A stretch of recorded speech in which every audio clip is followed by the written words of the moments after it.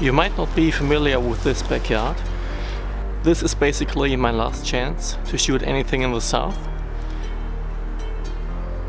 I guess over here I have to fight with streetlights and neighbors much more than I have to do at home, but I will not let this chance pass. Join me this night to photograph the Horsehead Nebula.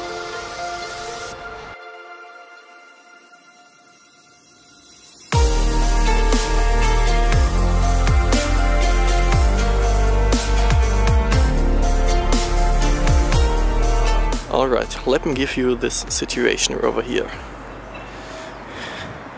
Alright, thank you. We have the north. Beautiful. We have the west. Amazing clear view. We have the east. Oh, that's alright. And the south. Oh, it could be better, but it's nice.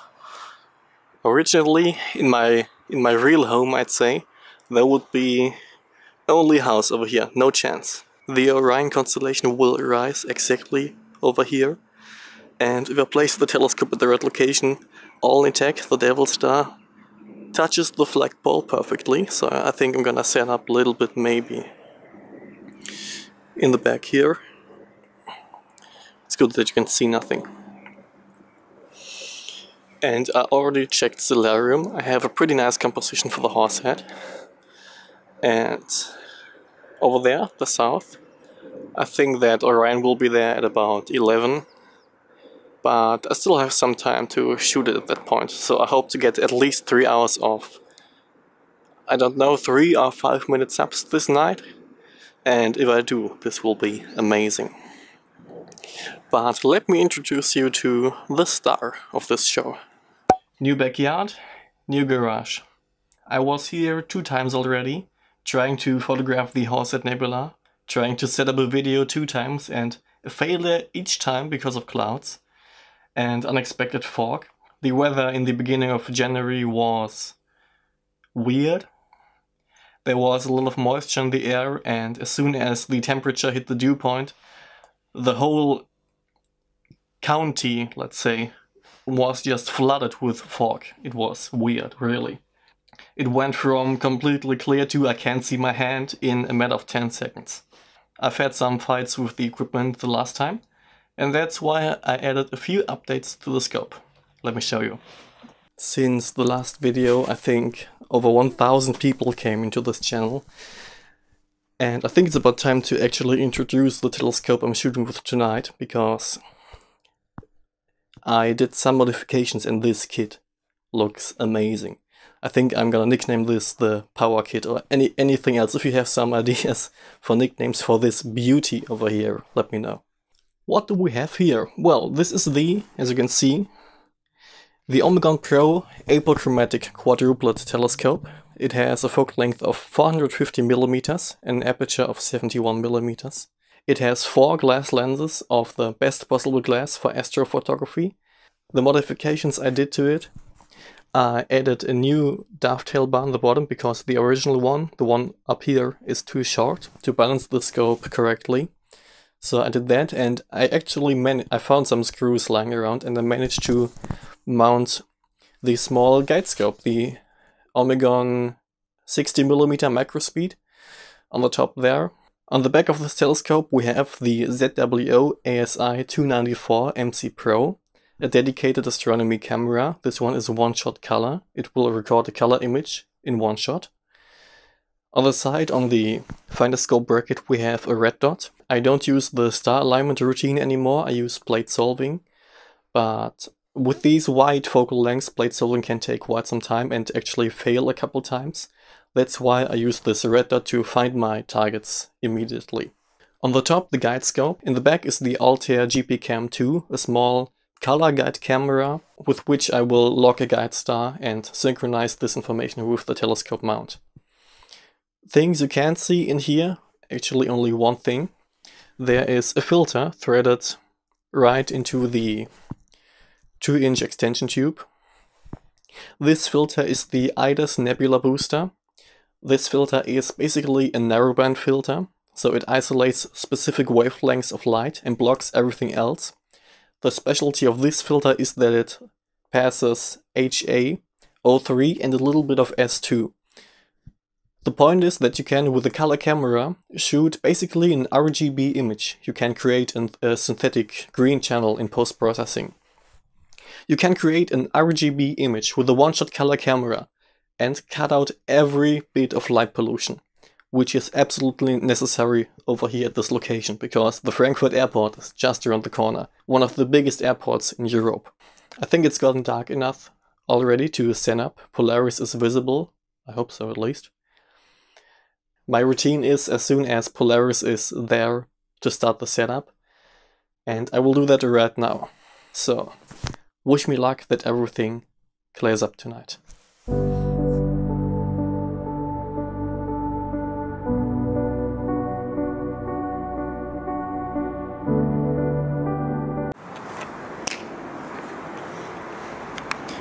Alright, the setup is done. You can see the laptop. One of the problems last time was that I had only one DO strap and the DO kicked in, and so I was basically frantic. I was basically running back and forth, switching out the DO band of the main scope and the guide scope, main scope, guide scope. It didn't work well and the night was a complete failure. So this time I have my power source over here, the car plug plugging into the DO heater controller, and I think I will turn them on very soon because the air is very moist. Well, the whole grass here is pretty wet, which is not a good thing for the scope and for the equipment either. But I have two DO heater bands now, which is great. One for the main scope and one for the guide scope. So DO on the lens, water on the lens will definitely not be a problem this time. Everything is set up, the cables are a mess, I don't care. Especially over here. I think I have some solutions for this problem in a few weeks maybe, but not yet. The camera is roughly in focus, but I think I will turn it into a more precise focus before balancing the whole thing. And this kit just looks amazing. This whole telescope is actually smaller than you might think, but it's really powerful. And one more thing I wanted to show you. Ooh, this looks familiar, doesn't it? I will have to turn the light off now. And I'll have to talk for 8 seconds now and entertain you, I think. But the result, right here.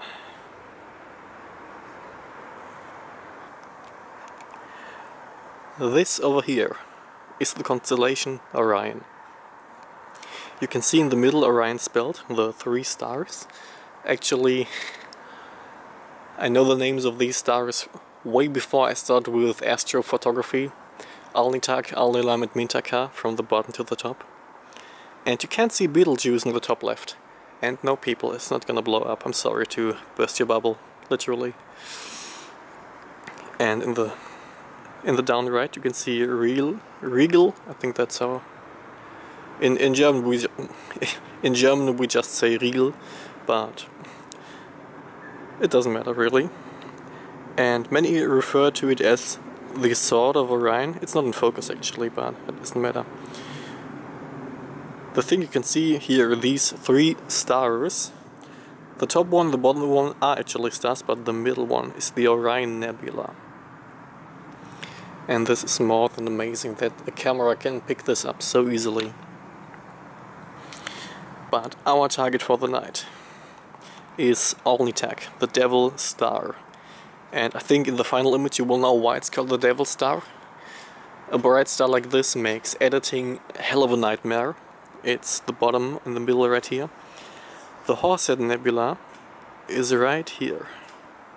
And very close to it, the Flame Nebula, slightly to the left.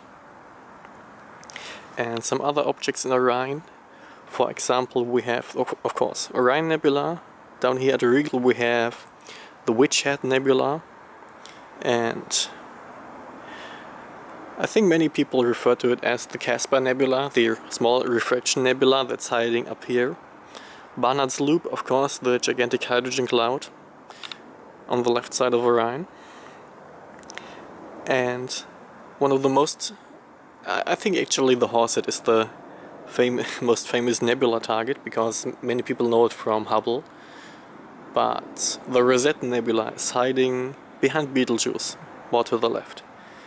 This will be a target for another night. I hope that I can catch it this winter or spring. This is Orion. This is gonna be amazing. Stay tuned.